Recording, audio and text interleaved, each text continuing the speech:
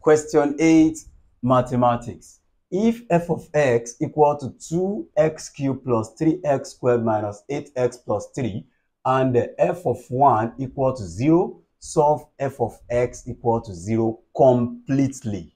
Now, this question is a polynomial and this is cubic polynomial, that is cubic expression. Now, they have given us that f of 1 equal to 0. What does that mean?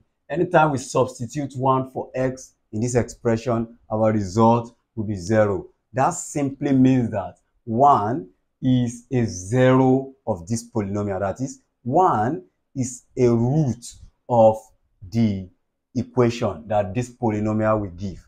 So, now that means x equal to 1 is a root. Now, if I bring x to this side, if I bring the 1 to this side, that means I will have x minus 1 equal to 0. Now, I can use x minus 1 to divide this polynomial using long division. But I don't want to use long division here. There is another kind of division that we can use that will be faster, which is synthetic division. We can always use synthetic division here. Form a table like this. Put the coefficient of your polynomials inside this place. What's the first coefficient? 2. What's the second coefficient? Plus 3. What's the third coefficient? Minus 8. What's the last coefficient? Plus 3. I can remove the plus, but minus, I can't neglect it. Now, x equal to 1 is what they substitute to get 0, which is a root of the. I will now use x equal to 1 to deal with this. First of all, I will drop this first 2. Dropping the first 2, I will have this. Multiply this 2 by 1. That's 2 times 1. That will give me 2. Add this and this together. That will give me what? 5.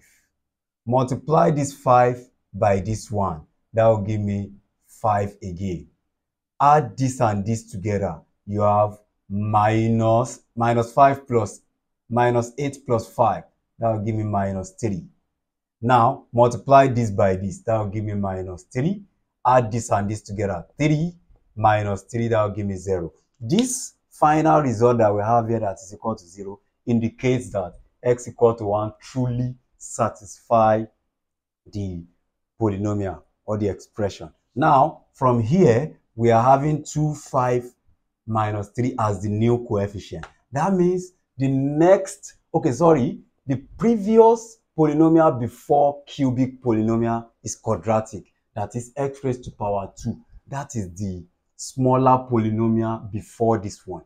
The next after this is x raised to power 4. Now, we now use this coefficient to form a polynomial of degree 2. That is the degree immediately before degree 3. So, I will now have we have this as 2x to the power of 2 plus 5x to the power of 1, which can still be that. Then minus 3 all equal to 0.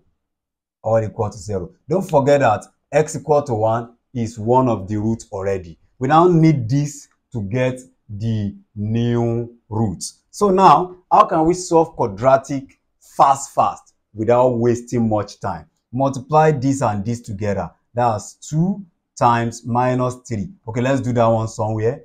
2 times minus 3. That'll give me minus 6. Now, instead of wasting your time too much, just find what you can multiply together. Or just rewrite the factors of 6. Write the factors of 6, the factor pairs. 6 is the same thing as 1 times 6 or 2 times 3. We can't have more than that. Now, out of these pairs, 1 and 2, 1 and 6, and 2 and 3, which one can we achieve 5 from it? Both of them, of course, both of them will give us 5. But which one will give us negative? Which one is going to give us negative 6 and positive 5?